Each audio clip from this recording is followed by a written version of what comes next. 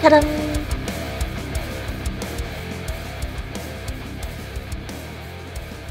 If you're a pro wrestling fan who also loves to read comics, like me, you're not going to want to miss out on Do a Powerbomb by Daniel Warren Johnson and Mike Spicer. This comic is insanely good with incredible art and storytelling. I smiled, I teared up, and multiple times my jaw dropped as the story unfolded. And when I looked up after finishing the comic, it was 1 a.m. Some of you who have been following for a while may know that I am a big pro wrestling fan. We travel for pro wrestling, there's random wrestling references in some of our board game play, and also tiny glimpses of one of my favorite shirts in my game VODs. So it's safe to say, when I cracked open the foreword by Daniel Warren Johnson, I really resonated with the story of getting hooked on pro wrestling. For him, he remembers the start of it all as the summer of 2018. And for me, it was February 2020 at my first pay-per-view in Chicago, Illinois. Do a Powerbomb is about Lona Steelrose, a girl whose dream is to be a pro wrestler, much like her mother, who was one of the greatest.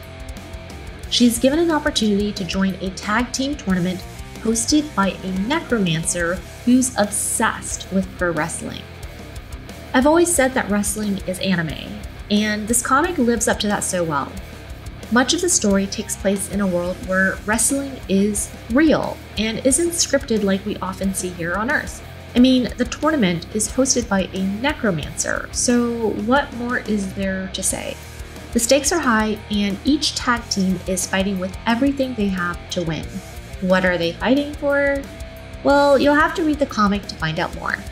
One of my absolutely favorite aspects of this comic is the dynamic poses showcased in each frame to show how hard the wrestling moves hit, how high they're flying, and the strength of each individual wrestler. The character expressions are so clear and telling of emotion that you could probably experience this entire story without any dialogue. It's kind of like when you go to a show in person, wrestlers' expressions are so prominent you know exactly what's going on even if you're sitting in the very last row. Every chop, dropkick, and powerbomb is depicted so intensely that you feel the impact emotionally too. This comic might be my favorite that I've read so far this year.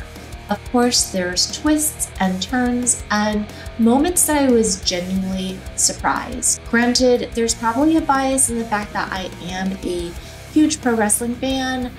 That said, I would love to see a continuation of the story and to get to know our characters here even more. If you enjoyed this video or found it helpful, please give it a thumbs up or leave a comment. If you enjoy these types of videos, don't forget you can subscribe for more. Thank you so much for watching, and see you next time. Ta-da!